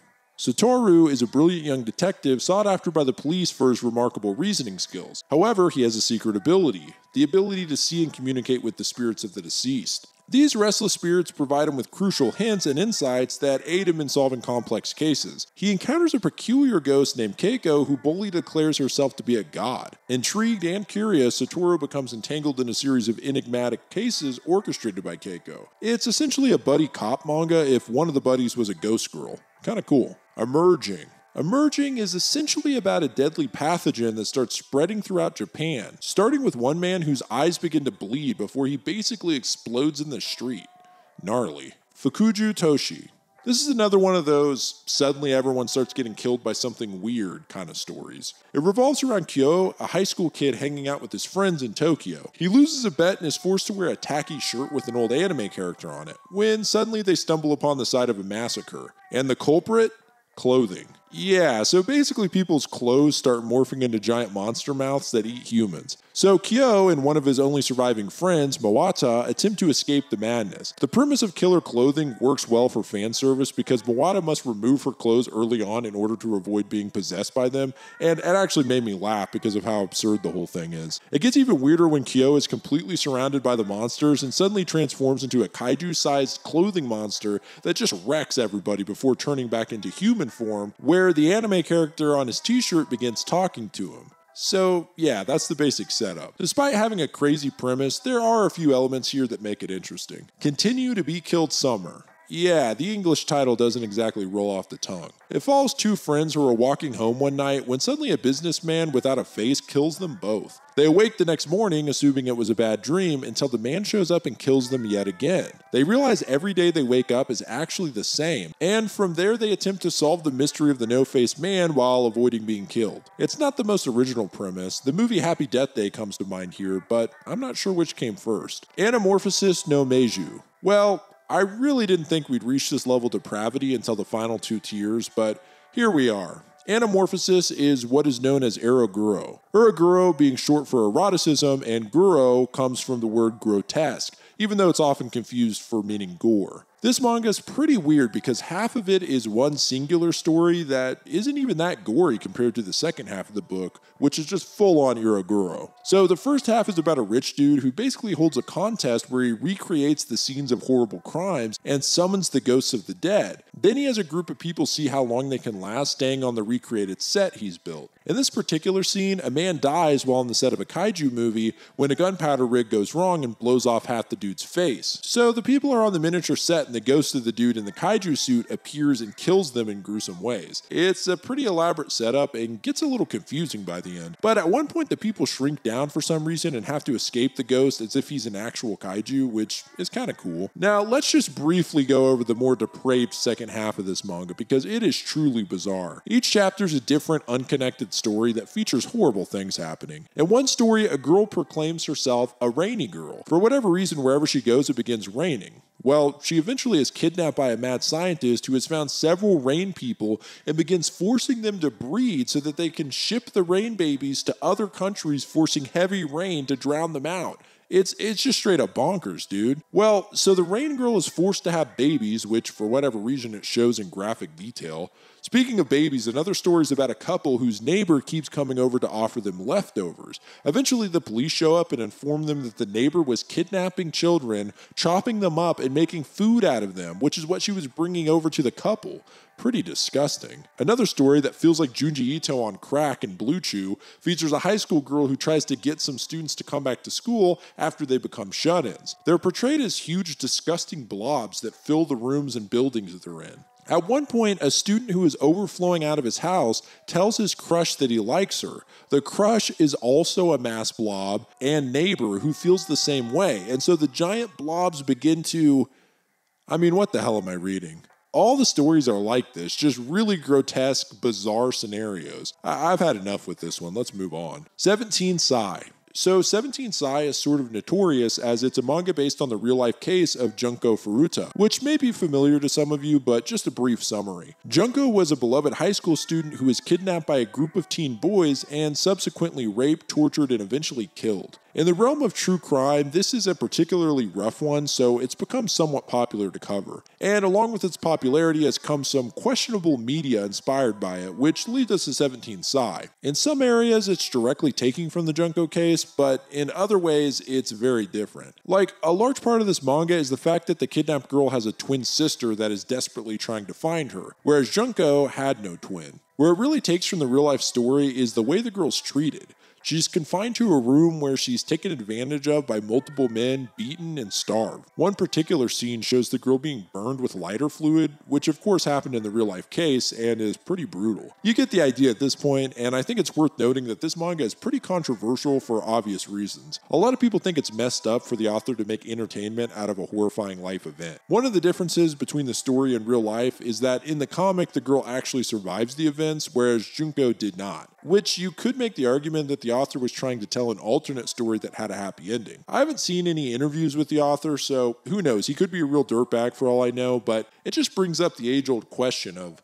where's the line? For instance, if it's immoral to make entertainment based off of real-life victims of horrible crimes, then Law & Order Special Victims Unit is a horrible offender, and it's one of the most popular shows on TV. It's an interesting thing to think about, but anyway, I've gotten way off course here. Let's move on. Tier 8. Shoujo Kaitai. Shoujo Kaitai, which translates to something like Dismantled Girl, is a collection of gory short stories with each chapter telling a different scary story, such as one where a girl begins hearing the strange cries of a baby at night. Eventually she realizes the cries are coming from her own belly, and she decides she's going to get rid of it when suddenly the cries begin to form words, "Don't kill me," and the fetus begins to claw its way out of her stomach, followed by dozens more. So weird. In another story, a girl sent to live with her creepy relatives. At dinner, she's served a strange meat that almost looks like a face. She later helps her cousin change her bandage when she finds a face-like tumor growing on her cousin's head. The cousin demands that she slice it off of her head, and we find out that this is what she'd been eating for dinner that night. Gross. Her other cousin also happens to enjoy cutting himself, and the rest of the family drink his blood. There's a few other stories in the same vein, but you get the gist. Tokyo Red Hood. Tokyo Red Hood is some real Eroguro trash. It's a very weird plot that seems to just serve as an attempt to justify the very fucked up acts we see. But basically, Little Red Hood is a girl who also happens to be a psychopath murderer and cannibal. Oh, and I forgot to mention she's immortal, so we often see her body torn apart in various ways. But the real reason this manga has such a dark reputation is that Red Hood is an 11-year-old girl, and she seems to not be able to help herself from having sex with grown men, usually before killing them. It's pretty dark because of this aspect and makes the whole thing seem beyond fucked up to read, so I quickly noped out of this one if I'm being honest. Shoujo Pandora.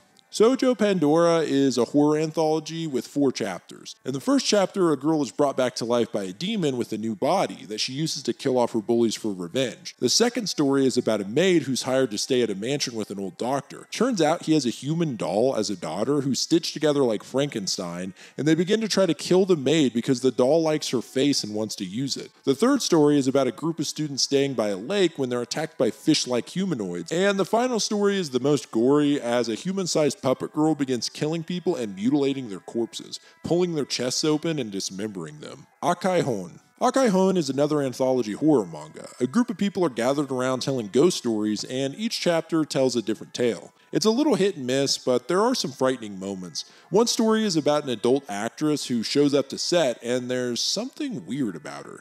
When they review the footage, her face is all messed up, and then she starts appearing in other films after the fact, but in the background. There's a great story where a woman's body starts slowly retracting into itself, and it's really unsettling. So you get the idea. The stories all vary, but the running theme throughout is there's a very particular style used on the ghost faces, which is pretty freaky.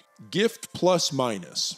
This is one where the English translation that I read wasn't great, but as far as I understand, the story follows a high school girl who kidnaps criminals or otherwise morally corrupt individuals in order to harvest their organs, which are donated to hospitals. Pretty cool premise, I gotta say. Iron Ghost no Sojo. This is a pretty unique idea. Essentially, it follows a high school girl who has the ability, using a satanic ritual, to transfer her soul into a strange battle doll that she calls an Iron Ghost and uses to kick ass, encountering cultists, murderers, and psychopaths. It isn't long before she finds others who use the same technique to transfer their souls into dolls with their own unique abilities, and there you have it. Satanister, or Satanister? Anyway, it's by the same author as Iron Ghost and is just straight up bonkers. It starts when a group of people online who all want to die decide they're going to meet up and do it together. One of the members of the group, Valkyrie, shows up and secretly drugs them. They all wake up in the woods wearing bunny outfits. Turns out, Valkyrie is a straight-up killer psycho who dresses people up this way just to hunt and kill them. She tells them that if anyone can escape her, they'll be given a gift that money can't even buy. After losing most of her limbs, one of the bunnies does manage to escape and then realizes what the prize is. After fighting to escape death, she realizes now that she wants to live. It's a pretty cool idea and an interesting way for Valkyrie to justify the killing since the people were planning on dying anyway. Things get even weirder when we find out that Valkyrie is doing all of this in preparation for an upcoming tournament where psycho killers like her from all around the world are going to battle each other. Killer Shark in Another World. Killer Shark in Another World is just hilarious. It follows a young mage in training who attempts to summon a familiar into her world, but it goes wrong when she accidentally summons a giant killer shark that goes on a rampage. It seems to have the power to change size at will, and it can swim on land. somehow. The shark is cute and friendly towards the mage, but it just fucks everyone else up who comes in contact with it. So it's just one crazy situation into the next, and pretty funny, I gotta say. Kaze no Matenro. Kaze no Matenro is about a mysterious middle school kid with a scar across his eye that transfers from school to school battling monsters, ghosts, and demons. It's actually really cool and pulls a lot from classic monster movies. For instance, the monster in the first issue looks just like Nosferatu from the classic 20s horror film. It's worth checking out. Sojo Tsubaki. Honestly, I probably should have had this one on an earlier tier because of how widely known it is, but Sojo Tsubaki, aka Midori, is a manga and anime film that's regarded by many as one of the most disturbing mangas ever made and has been banned in many countries. But let's just dive into the story. Midori is a young girl whose parents die. Now that her parents are dead, she has no place to go and ends up staying with a circus troupe. Most of the manga after this follows Midori being both physically and sexually abused by the circus performers. The fact that she's an underage girl makes a lot of this particularly messed up, and it's not a shock as to why this was banned so heavily. Midori is just ridiculed and degraded and straight up raped. I mean, there's no other way to say it. Eventually, a magician arrives at the circus, and it turns out that the dude has actual magical powers. He ends up falling in love with Midori and marrying her. There's a lot of creepy stuff here because they're like smooching and making out and stuff, and keep in mind that Midori is 12 years old, so yuck. Besides the gross pedo stuff, there's a ton of gore in this film. There's just a lot of detailed body horror kind of stuff and graphic imagery. One part just straight up shows the magician killing a ton of people in grotesque ways by having their bodies deformed and exploding. This scene includes showing kids die, just so you know. Probably the most disturbing scene is when Midori finds some adorable loving puppies and one of the circus performers picks one up, smashes it into the ground, and then stomps on it so that its guts and brains explode out of its body. Later that night they eat stew and she reveals that it's dog meat from the puppy she killed. Of course, this is after everyone eats it, including Midori. It's altogether just really strange and violent. I can't even really get into all the story details because it gets to the point where it's sort of hard to follow. It's one of those mangas where people have different interpretations of it and even theories as to what it all means, especially regarding the confusing ending. A lot of the reviews I've seen tend to criticize it for just being needless exploitation, and there isn't much of a plot or story to follow, while others defend it as a work of art, but I don't know, you can be the judge, I guess. Ichi the Killer. Oh boy, Ichi the Killer's a real doozy. Not in a bad way, but just in a really messed up way. It follows Ichi, a young man who's manipulated by his uncle, a gang member, into killing people. As Ichi cuts people into bits with his dope-ass metal boots, there is a Yakuza member named Kakihara who's attempting to track him down. That's the basic idea, and we'll get back to some more story elements in a second, but let's take a moment to cover some of the insane violence in this manga. I already mentioned that Ichi has a tendency to go psycho and slice people into pieces, including one great sequence where he slices a guy's face off.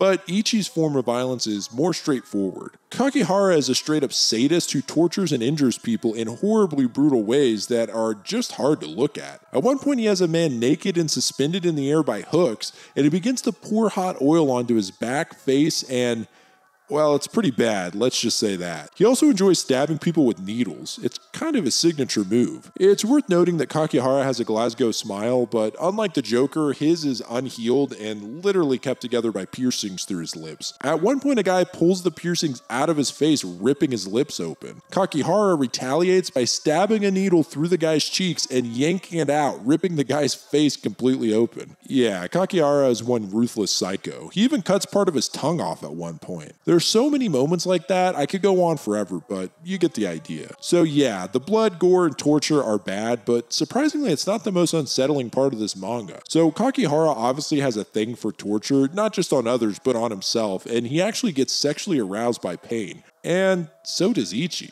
So basically, Ichi gets aroused every time he kills people or even watches people being injured or killed. In fact, he jerks off after his killing sprees. It kind of sucks because you actually sympathize with him and he's a really badass character other than this element, which just makes you cringe. I'll give you an example that to me was one of the most fucked up moments in the whole thing and probably on the iceberg so far. Ichi often goes to a prostitute who he develops feelings for. This prostitute is abused by her partner and Ichi decides he's going to kill the guy. Well, he shows up to their house one night and witnesses the abuse firsthand as the guy beats the living hell out of her and then begins to use her for the dirty deed. So what does Ichi do? Does he go in and take the dude out? No. Ichi watches through the window and beats off. Obviously, Ichi has major issues, and you find out why through flashback sequences, but man, that kind of stuff is just hard to stomach. So Kakihara and Ichi play this game of cat and mouse as Ichi continues killing for his uncle and Kakihara tracks him down. It is one of the most wild mangas I've ever read, but I can't say it's not gripping.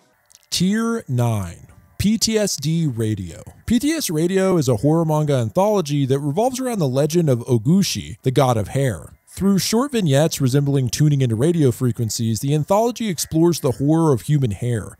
The chapters are accompanied by radio frequencies that fade in and out, connecting different time periods and intertwining stories. The stories within PTSD Radio generally follow various people who encounter escalating horror scenarios involving bizarre phenomena and grotesque faces. The narrative gradually reveals the connection between these events and the ancient curse ritual with a shrine dedicated to Oguchi in a Japanese town. There's an interesting backstory to this manga because it's somewhat based on the author's real-life experiences. Apparently, he began experiencing strange events in his rented office building, including scratching sounds, power outages, and foul odors. He then discovered a broken shrine hidden in the building. So he used this as inspiration for the manga, along with some other real-life incidents, such as the contorted face of a landlord during a rent dispute and his own diagnosis of a rare disorder after witnessing demonic entities. Assistants in the office also witnessed shadowy figures leading to their illness or sudden departure. Ultimately, the author made the decision to abandon the manga because of these events and how they've affected his real life.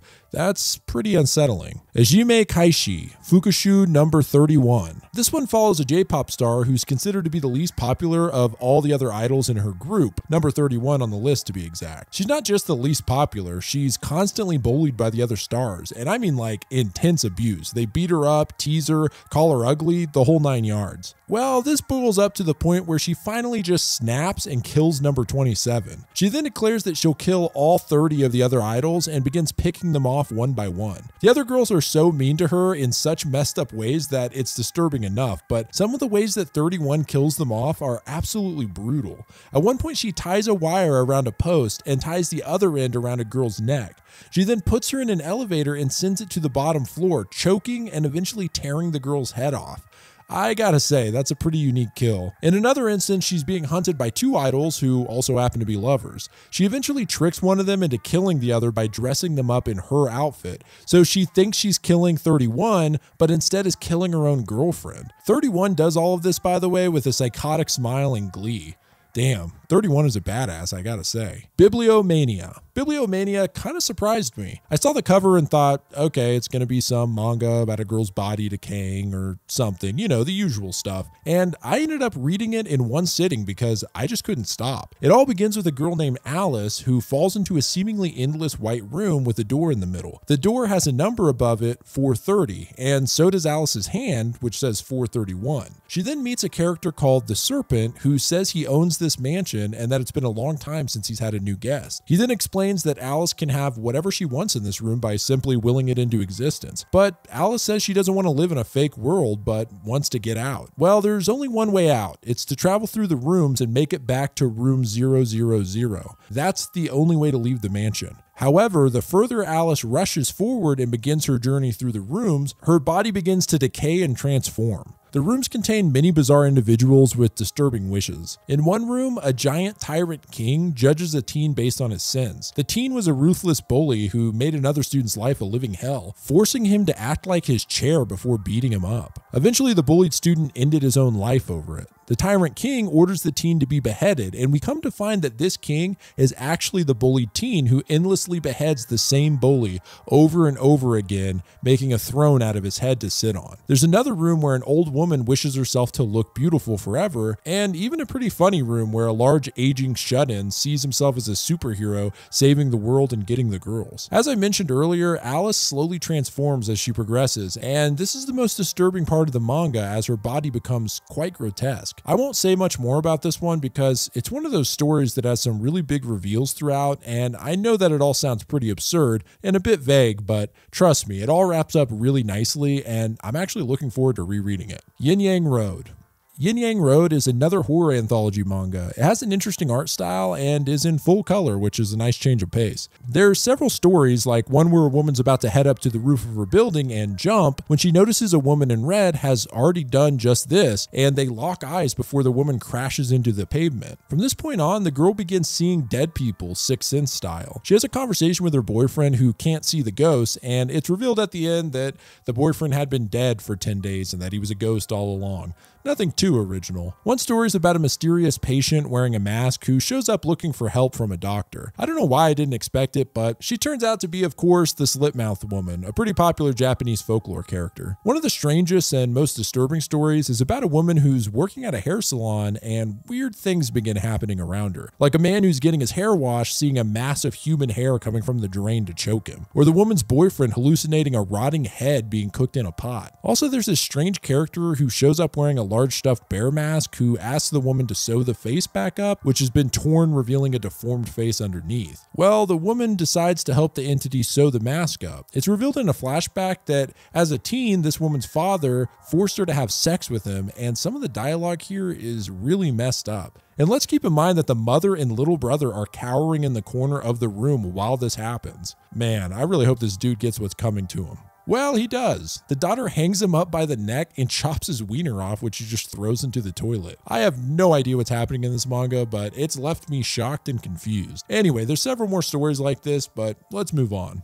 Remake no Tooko. Remake is about Tooko, a strange godlike being who can transform people's bodies however they see fit as long as they kiss her. Each chapter follows a different person with a different wish. The wishes tend to have a strange or negative side effect, like a girl who's being bullied for being overweight wishes that the body fat would just disappear. So she kisses Tooko and finds that the fat starts disappearing, along with the entirety of her body. One really standout story follows a high school girl who's bullied and degraded by her classmates. Even worse, they force her to take nude photos, which they sell online. This goes even further when they bring in some strange men to have their way with her. One of the guys literally says, "I've been waiting to try a titty stomp," and then stomps on her titty. I mean, what the hell am I reading? Anyway, she makes a plea to Tooko and kisses her. Tooko transforms her body so that her arms form into large fleshy scissors, and she just goes on an absolute killing spree, slicing and dicing all of her bullies into bits, along with the rest of her school. Yeah, this one could definitely be added to the body horror iceberg.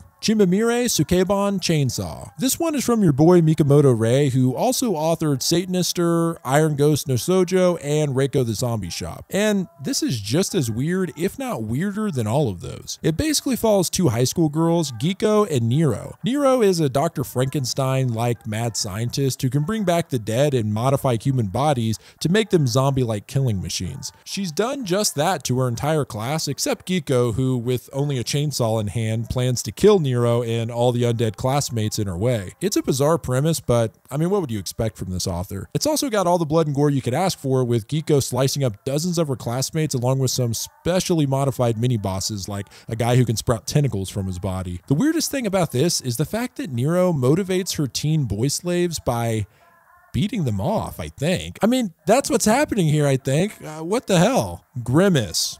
Grimace is one of the newer manga on the list. A family of four moves into an apartment complex, and when they run into the owner, they realize something might be off. The owner wears a paper crown and is constantly smiling. A family friend who invited them to stay at the apartments gives them a warning. When the owner is around, you must always smile, or terrible things will happen. Namely, death, as they find out when a man is found dead in the parking lot after refusing to smile. Things escalate when the family dismiss the owner and awake in the middle of the night to find them hanging by their necks in makeshift nooses. They get loose and decide they need to escape the apartment. Meanwhile, we see a very strange dialogue between the owner and his uncle, while the owner is literally having what seems to be forced sex with a woman. By the end of this exchange, we find that this is the uncle's daughter. That is to say, the owner's cousin. The family makes a break for it in the middle of the night, and that's as far as the manga goes right now. Talk about a cliffhanger. The idea of a strange smile cult is pretty cool, and the fear that everyone exhibits of the owner makes him an intimidating villain. I mean, watching the uncle play nice with a huge smile on his face while watching his daughter being defiled in front of him is absolutely disturbing. Laughing vampire. So at this point, Suhiro Maruo has become the anti-hero of the iceberg, contributing some of the most off-the-wall entries. So when I first started reading Laughing Vampire, I was surprised because it had such a straightforward story. A 130-year-old hideous vampire woman finds a high school boy, Mori, and turns him into a vampire by cutting her tongue and having him drink the blood. Now he must serve her as a sort of apprentice. Mori encounters and drinks the blood of one of his classmates, Luna, and from here we follow both of their separate stories for a bit. Mori continues killing innocent people across the city and doing the old hag's bidding, including a really messed up sequence where he brings her several babies which he stole from the hospital. She makes a literal bloodbath out of the babies' corpses and just bathes in the bathtub with them. It's pretty off-putting to say the least. Meanwhile, Luna is kidnapped by a man in a clown outfit who looks like the famous serial killer John Wayne Gacy, and I don't think that's a coincidence. Well, we really go full Suhiro Maruo because the clown takes her back to his dirty apartment and proceeds to... well, I'm sure you can guess. The next day, Luna's classmates find out what happened to her and actually tease her about it. What kind of a depraved school is this? Well, some of Luna's classmates actually try and kill her and throw her body out of a window. Before she dies, Mori finds her and makes her a vampire too. Of course, as soon as Luna comes to grips with her vampire powers, they track down the clown and get revenge. And I mean, they cut off his wiener and shove it in his mouth and then hang him before they start to make out in the moonlight. It's a beautiful love story, honestly. Tier 10. Okay, quick warning for Tier 10. While a lot of what I've covered in this iceberg so far has been highly disturbing, this last tier I dedicated to the absolute most depraved entries. So just an extra little warning, if you want to get off the bus now, here's your chance. Also, I want to point out that there's going to be some segments of this tier where I won't have any actual manga pages on the screen because some of these barely have a single panel that isn't full of horrific imagery that I can't get away with showing on YouTube. But without further ado, Tier 10. Bizarre Crime Division Marusai. This is one of the darkest on the list. It follows various detectives within a special unit who look into cases involving sex-related crimes. So each chapter tells a different story, usually through flashbacks recounting the crimes. The first story is about a secret group of men who are into necrophilia. That is, they want to have sex with corpses. So they hire a woman to take drugs that cause her body to fall into a death-like coma, and then they have their way with her. It's really disturbing, obviously, and even more messed up is that they present the whole thing as a funeral with a casket and everything, and it gets worse. It gets much, much worse. So during these heinous acts, she ends up actually dying, and the absolute sickos decide to just continue with the now real dead body, finishing off by pissing into the open casket. Nice. In another story, a young newlywed couple volunteered to take part in an experiment testing out an underground shelter. They end up getting trapped inside after an accident which caused half of the shelter to flood. To top it all off, the woman becomes pregnant while trapped inside. Fast forward 7 months later as the detective attempts to rescue them, and when they eventually do, the wife emerges from the shelter completely nude. Having gone mad, she killed and ate her husband, and she also shoved one of his bones up her... yeah, that kid has no chance of a normal life, does he? And what the hell, let's do one more story. In this story, a man hurts his finger and goes to a doctor. They have a pleasant exchange and the patient likes her. Weeks later, he gets a call from the doctor asking him to visit her. When he does, she shows him one of her patients who is missing all 4 limbs and has sex with random men in order to feel needed. Well, the doctor admires this for some reason and asks the man to hit her with his car so that she'll lose her legs, and he does. They form a strange relationship after this that falls into all forms of depravity with an emphasis on abusing her for pleasure. Eventually, she asks him to cut off her arms with a saw and shove them up her orifices. Mai-chan's Daily Life. Mai-chan's Daily Life is considered one of the most disturbing mangas ever made, and has actually become the sort of staple for Eroguro since it became well known on the internet a few years back. So, Mai is a normal enough girl who works as a maid in a mansion under her mistress, Kaede. The dark twist? Mai is used as a prostitute by Kaede and must submit to any request of the clients who visit the mansion. The even darker twist? Mai has the ability to regenerate her body after any injury, including regrowing limbs, much like Wolverine or Deadpool. Because of this ability, Mai isn't simply performing sex acts on the customers, but they are inflicting horrible bodily harm on her while they do their business. This involves pretty much any disgusting thing you can think of, including beating, burning, stabbing, cutting, disemboweling, the removal of limbs, beheading, and all manner of general abuse that I wouldn't dream of trying to show on YouTube. But let me assure you, it really is hard to stomach. It sometimes doesn't even feel fetish oriented, but instead like the author tried to think of the most gruesome thing he could, almost to the point of being kind of juvenile, like middle school kids came up with it. There's a lot of absolutely vile things that happen in this manga, like the limbless pet girl Mai has to take care of, or Mai's teen brother who has the same powers as her and is abused in the same ways. But probably the worst thing that happens, which I'm honestly reluctant to even describe, is when Mai becomes pregnant and a customer, who also happens to be a supposed world leader, cuts the baby out of Mai's stomach and then proceeds to, well, try to think of the worst possible thing someone could do to it. He does that. Remember when I said that it sometimes feels like edgy middle school kids came up with some of these ideas? Well, the world leader takes the baby and literally makes a baby in a blender joke while putting it in an actual blender. Keep in mind, this is all done to Mai's baby. Kaede actually puts a stop to the man by stabbing him in the head. Fast forward into the near future and we see Kaede approach Mai, asking her to prepare for more clients. I mean, I thought at least Kaede would have a change of heart or something after she had to kill a client, but no, it literally ends with them just going back into it. Yeah, you know when people say this isn't for the faint of heart? This isn't for the strong of heart. Hell, I don't know who this is for. Comedy Station Massacre. This one is really hard to explain, mostly because it hasn't been translated into English. It's, as far as I can tell, just a series of strange and disturbing sequences that all show people either having sex or being involved in strange sexual acts. There's a weird theme, which is that everything seems to be sports related, especially Olympic style events. One sequence, a man is about to get it on with a girl, and when he takes off his pants, he has a baseball bat and baseballs for genitals, which, don't worry, he still utilizes. I can't tell if this is just a sick joke or what. I mean, it's highly disturbing, but at the same time, you almost laugh in shock because of what's going on. Like a scene where we see several Olympic events where girls are timed on how long they can lift a weight, which they're lifting using their butts. There's also one where they do hurdles, but the hurdles have spikes on top, which you can imagine has disastrous results. It's bizarre and terrible. I mean, I don't know what else to say about it. Applicant for Death. Applicant for Death has a really messed up premise. Essentially, each chapter follows a different applicant. The applicants are people who have truly disturbing kinks. And kinks is putting it lightly, but basically they want to die while having sex. There's a service that will fulfill this request so long as they can film it, presumably for sale. I didn't get too far into this one. What can I say? It's horrible. But the first chapter features a girl who gets turned on by heads exploding, and oh god, it gets worse. She realized this was the case after watching footage of the JFK assassination. Yeah, I don't even have words. So there's a woman who basically assists the people in these acts, and she goes through a specific process so that she can shoot the girl in the head without killing her so that she can enjoy the experience. It's one of the most messed up things I've seen in this entire iceberg, and I think I lost yet another part of my soul. Keiramono Tachi no Jikan, which translates to Time of the Beast. This manga takes no time to just jump right into the story. In the opening sequence, a pop star, Irie, wakes up in a man's house. The man proposes to her as soon as she awakes. He then explains that he works at the grocery store that Irie shops at. He followed her home and beat her on the head with a wrench before kidnapping her. We also learn that the kidnapper, named Hiro, has been stalking her for months, even stealing her garbage and keeping some of her old clothes. Unfortunately, that's not the only thing he collects. He has dozens of her used pads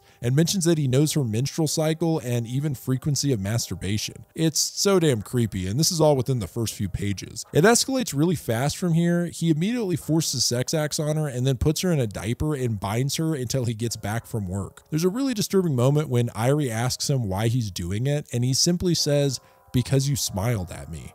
Him saying this with that creepy ass smile is haunting. When she resists him, he beats the hell out of her and forces her to eat out of a dog bowl, which he covers with his own bodily fluid. So she decides she's going to try and play along until she can escape. This is really hard to read though, as she has to pretend to enjoy pleasing him, and it's all weirder that he talks to her in the third person like she's a pet. Irie begins trying to get information about Hiro through conversation, and we learn that his mom was abusive, and abusive doesn't even scratch the surface. His mom not only beat him, but made him have sex with her. It's absolutely revolting, and we can see now how he ended up being such a psychopath. The worst part about it is that after Hiro explains his past and shows some of the horrible scars all over his body, it kind of seems like Airi sympathizes with him and even bonds with him. At this point, some of the online comments sum it up pretty well, but don't worry, somehow this manga gets even more insane. We learn in a flashback chapter that Airi was physically and sexually abused by her father as a teenager, so, you know, that's fun. But it might explain why Airi seems to sympathize with her kidnapper a little, and the Stockholm Syndrome starts to set in more and more as they almost begin acting like a couple. We get more truly disgusting backstory into Hiro and his mother, who we learn hanged herself. Eventually, Hiro forgets to lock his room while he's at work, and Airi ventures inside, discovering an even darker secret. He finds dozens of various body parts kept in jars, along with pictures of tortured and dead women. Apparently, Hiro has kidnapped many girls in the past. Of course, while Airi has the disturbing realization, Hiro shows up and catches her before brandishing a large blade and declaring he's going to finally kill her. This turns into a suspenseful game of hide and seek, while Hiro explains he's kidnapped many women in the past, from high school girls to housewives. He even mentions kidnapping pregnant women because it turns him on. Ah man, what the hell? He ends up catching Airi and tying her to a chair, and then declares he's going to chop off her limbs and make her into a human stick that walks around like a dog and depends solely on him to take care of her. He does all of this while pulling off her fingernails with pliers. Luckily, Airi escapes using a box knife and hides in the woods. Unfortunately, Hiro finds her, but she turns the table by slicing him in the crotch and tying him up now. When we jump ahead to what seems like some time in the future, Airi seems to be coming home to her apartment, apologizing for being late, and who is she talking to? Well, she opens up her closet to reveal Hiro, only his limbs are chopped off and he's wearing a diaper and a collar. She feeds him and lovingly calls him her pet. The manga actually continues after this, and the story evolves in a weird way with another time jump where Airi is now married and she and her husband both try to manage taking care of Hiro as a pet while trying to live their normal lives. It's kind of whack, and it should have just ended with the reveal of Hiro as a stick person, in my opinion.